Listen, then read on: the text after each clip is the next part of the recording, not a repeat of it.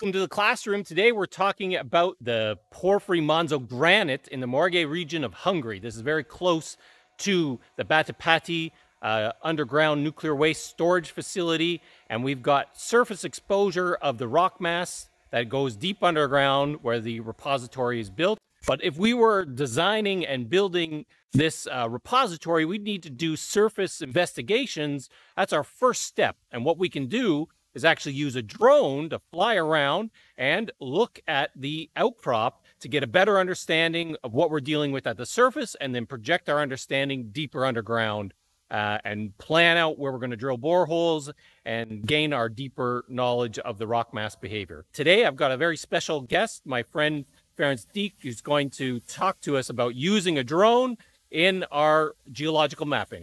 So what can you see, Ferenc? The more granite formation, rocks. So how do you use the drone in your field mapping? It's mainly randomly. I make a lot of pictures, and it has the global coordinate system together with the pictures, and then I can prepare the 3D photorealistic. It's very useful. After that, it's possible to make automatically the fracture mapping. Of course, geological mapping. Right. And you don't need any more the compasses.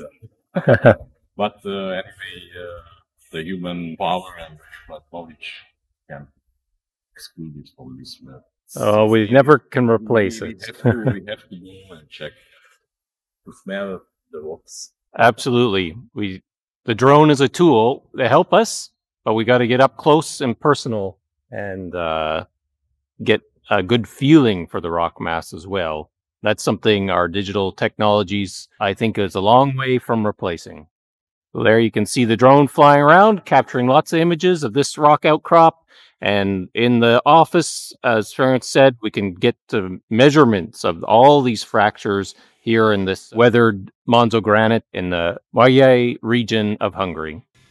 Awesome. Beautiful.